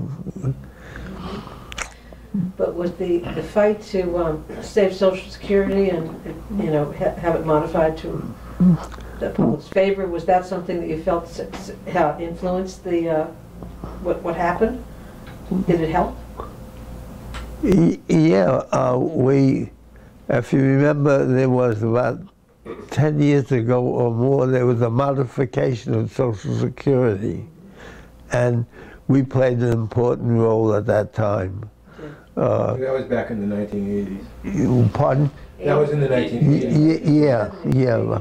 80s, okay, so that was later. Yeah. But you feel that your work on Social Security with Gray Panthers really did have an effect? You're right, yeah. Irv, in Montgomery County, you all took on some other issues concerning things that are impacting seniors, right? With county services and things like that. Well, oh yeah, I mean, we just didn't stay with Social Security, but that was our main issue, that we could unite the country around the issue of Social Security. And one of the things you used to talk about was, frankly, the Gray Panthers dying off. That a certain generation of people became its core activists, people like you, That's to right. some degree, and they weren't replenished That's right. by the next generation. That's right. That's one thing, for example. But it's my personal thing, but Abe Bloom, which was the head of the Gray Panthers for 25 years, one of my major disagreements with him was over the fact that he was, for 25 years, the head of the organization, and there was no developing new people to come along to take the place of our older generation. And I thought that we should do something about that aspect of our work. But that's the thing. For example, one of the things that I propose is that we work with the children of Gray Panthers, because they were approaching the years when they were retired, and we didn't have any involvement of our own children in the activities. And we were pressing for those, but we could never get any real feeling on the part of the memberships to do that kind of activity. So the lessons didn't all get passed on. That's one of the things that we're hoping to do with the 60s project, is to learn some of those lessons for the next generations, like what did we do right and what didn't we think of that might have passed these lessons on better. So that's pretty important. Especially an organization of much older people. Yeah, and there was no understanding. For example, I was being considered for working with some CIO unions on their retired people. The unions have a whole list of retired people that should really be involved in supporting of Social Security and stuff like that. And we can never convince the unions to really put the time, the effort, and money that in developing that aspect of their work. And as a result, you know, the activities, whatever happened to seniors was a lot due to the fact that here was this group of large groups of retired people without any leadership. And that was the area in which we were going. But then the Gray Panthers took up different issues. For example, in '72, there was no teaching medical hospital that raised the issue of medicine for the elderly. You know, I forget what they call it, geriatric medicine, and Maggie Kuhn would raise, for example, she would go out on a speaking engagement, and at that time I was acting organizational director for the Gray Panthers, and I would go with her, and she would talk about to freshman classes of doctors about geriatric medicine and the necessity for it. And then after she got through, I would try and put the group together to form a chapter. And that was a good part of our work for a while. But it was never successful.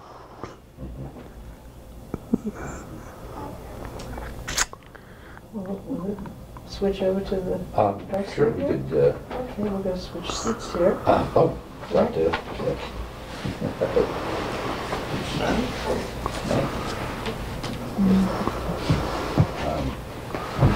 Is that what you wanted? Yes. I mean, yeah. Yes, I just want to hear what you say.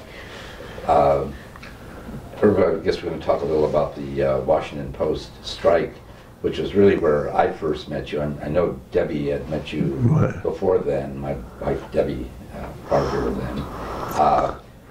And of course the strike at the Post started on October 1st, 1975. I assume you heard about it right away. How did you get involved? Who did you contact? Did you contact Jim Dugan? Did you? No, I think my contact was federal, yeah. Yeah.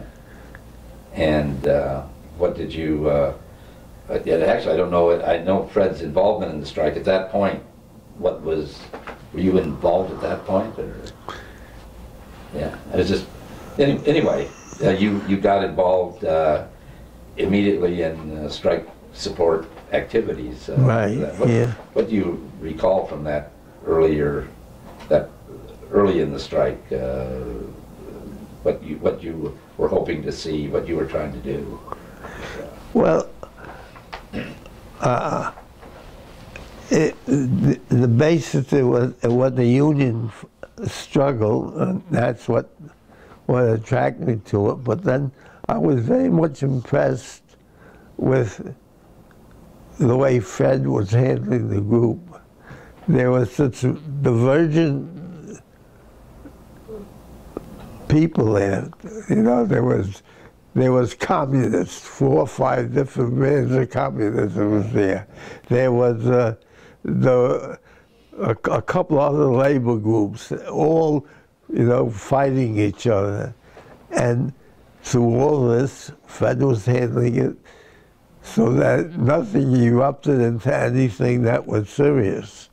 I mean, the thing, I remember one thing that very clearly, the vice president of the union came to me one day. He said, "Who are the real communists here?" He says, "I hear you say one thing and this guy said, and you all consider yourselves communists, but you're all fighting in different ways." And that's the way it was. I was on the, whatever you call it, publicity committee or something, and we had a meeting where, but somehow all the factions were represented on the committee, and sometimes it would get into there was a Socialist Workers Party, the Communist Party. Right. I always forget what this is, Workers, Vanguard, Workers, whatever it is.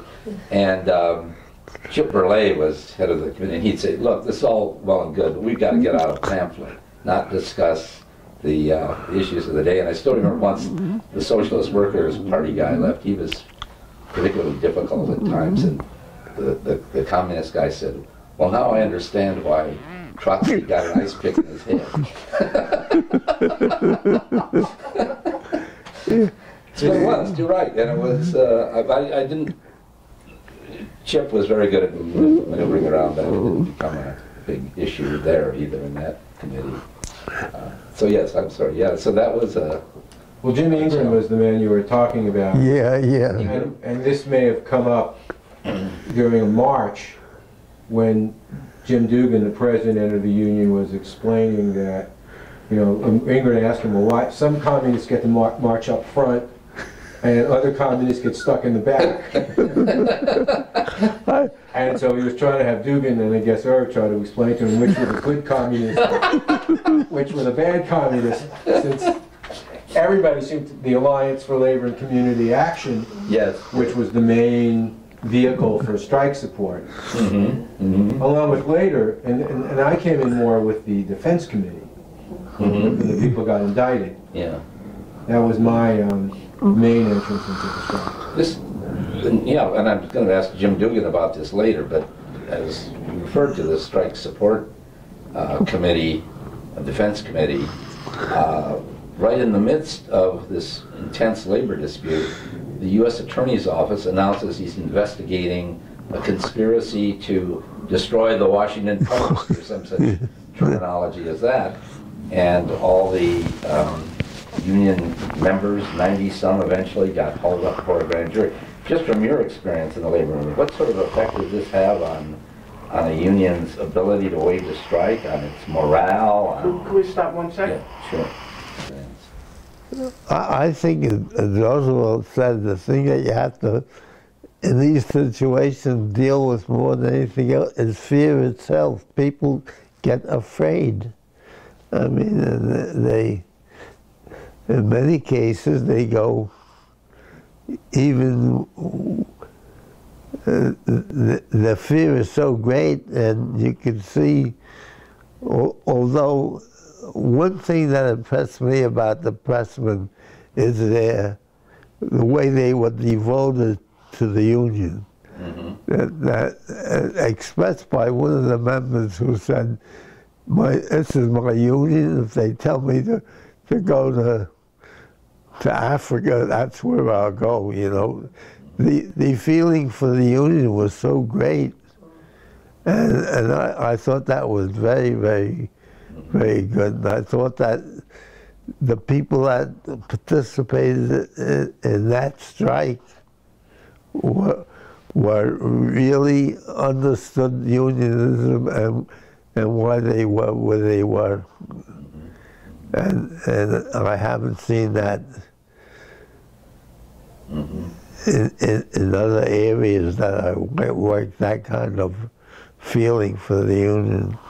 What were some of the specific things you were involved with in the strike? I know you'd mentioned off camera, the boycott issues. Tell us a little bit about what all you personally... You mean within the strike? Within the strike, yeah. Well, I worked closely with this guy from the Times at pardon? The Washington Star. The Washington Star, that in Annapolis. He was working on getting a resolution passed supporting the strike, which he did get, and I was working with him at that point. The other thing is that I was busy trying to organize a committee in Maryland that was support committee, so that we could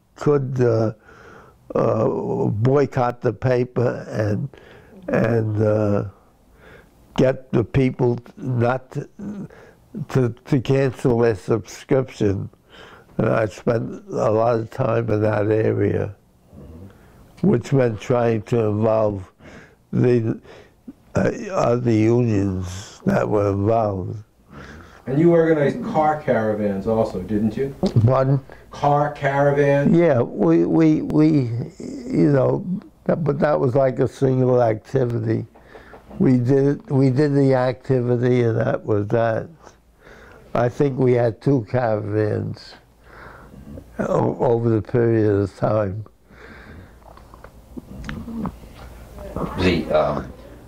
So the boycott activities, I remember the various meetings. I know you presided over a lot of the meetings too, kept the support meetings, both before the indictments and I'm not sure about afterward or not. Just wondering, do you remember many people from those days? I know you said you're not great on names, but you... No, I remember some of them, but I couldn't name them. So you mainly worked a lot with the guy from the Star. Yeah, and as a result too, I knew some of there was a guy, he later was a painter for the local from Washington. He did painting on the side. But Zarbo. Yeah. But actually,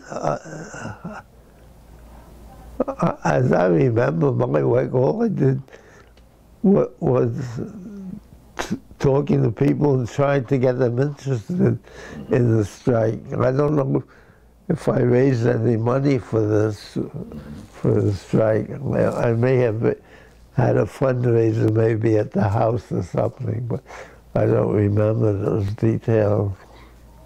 Yeah, I have a vague recollection of that too. I know my wife Debbie recalls very fondly picketing Catherine Graham's house. Yeah, yeah. Any incidents, people passing by, neighbors, anything, any stories from that picketing? See, I don't. I don't, but I know there was a favorable response, and that the neighbors would pick up the material we handed out, the leaflet, and some would comment. And on the whole, I felt there was a favorable response, but that's about all I can say. You know, the strike slogan on their posters and stuff had a certain continuity for you, because the slogan was "No grape, no lettuce, no post." That's right. No grape, Yes. no lettuce, no toast. That's right. I forgot about that. Yeah. Now,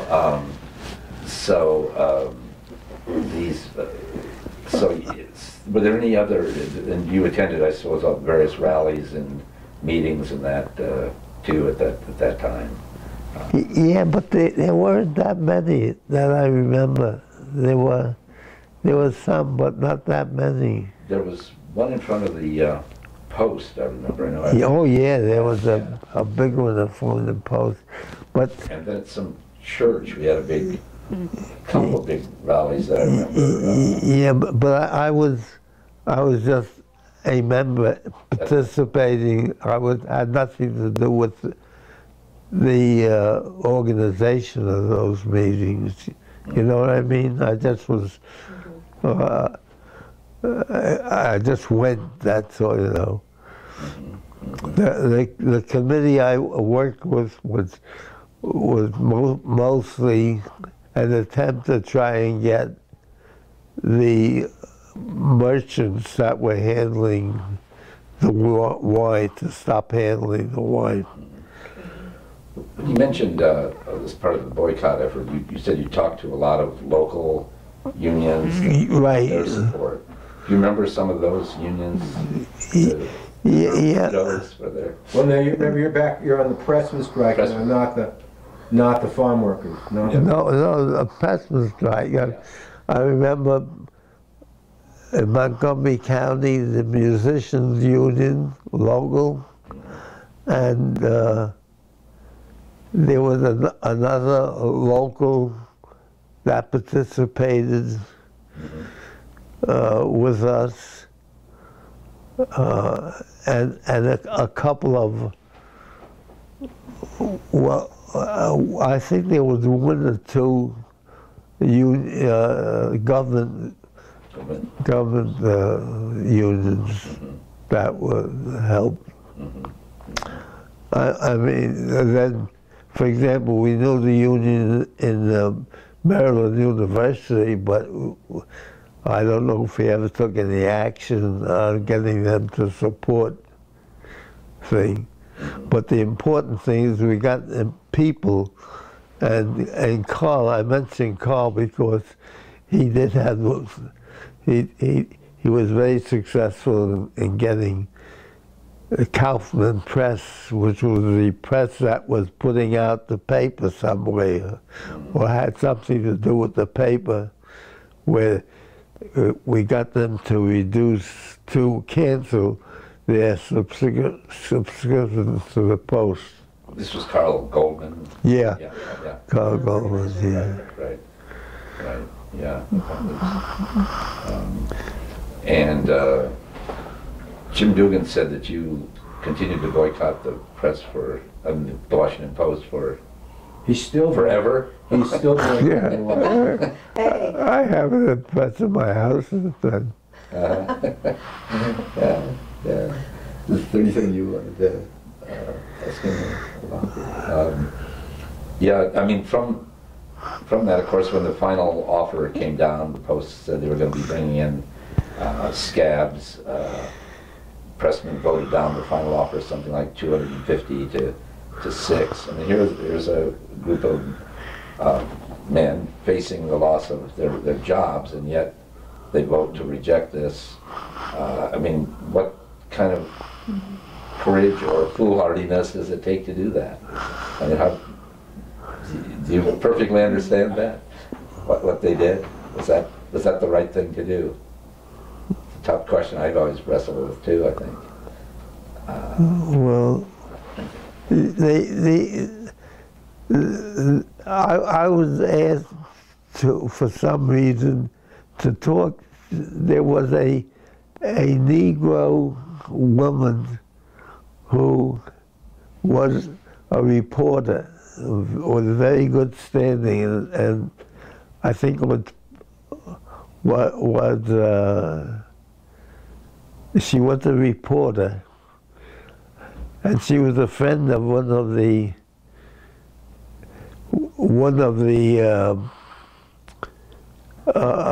pressmen that was supposed to have been beaten up by the strikers. Oh, yeah, before. Yeah.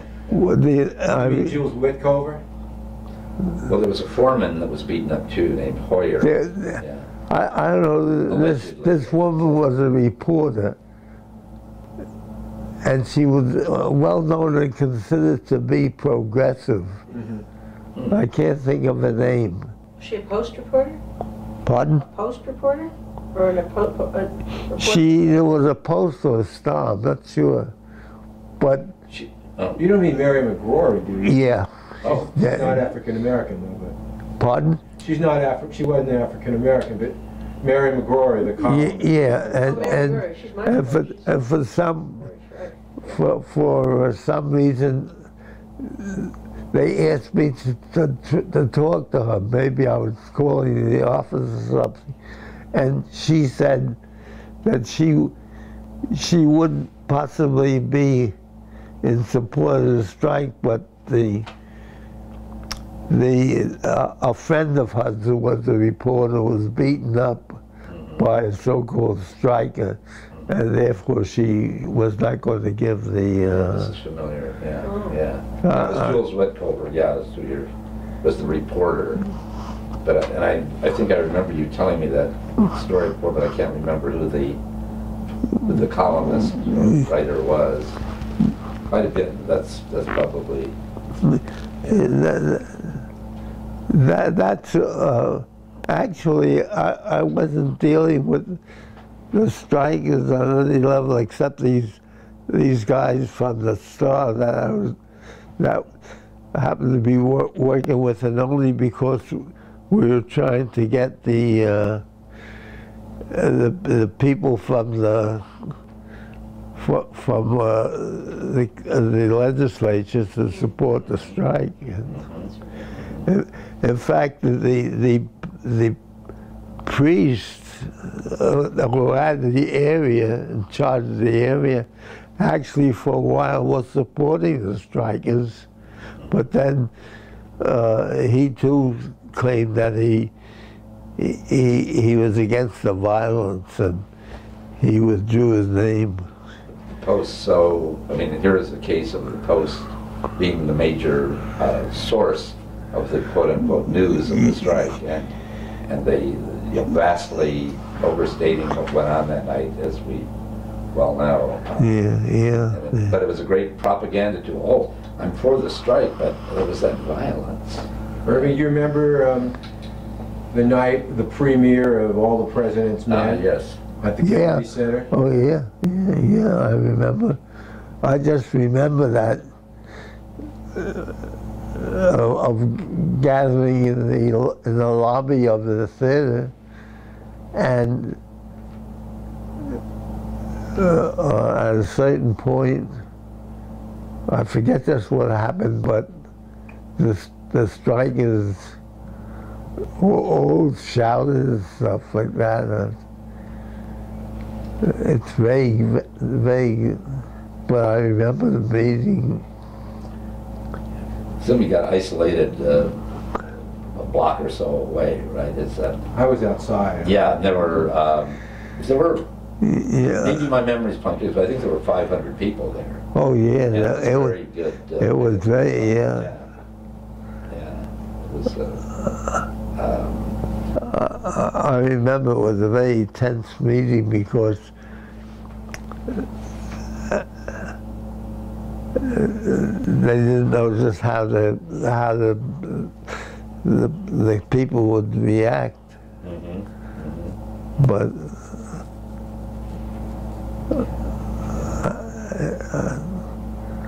I don't know. I can't remember anything else from that period. We've taken up a lot of your time. It's been fascinating, Let me ask you two more things related to this, though. One is, well, how did you feel, finally, during the whole, the indictments of 15 strikers, and one of them, Eugene O'Sullivan, facing potentially 40 years in jail with 6 or 7 felony indictments. The way it finally worked out, where a couple of guys did time in the halfway house, and the Witkover assault was separate, but that they wound up pleading guilty, to minor charges. And how did you feel about the settlement at the time?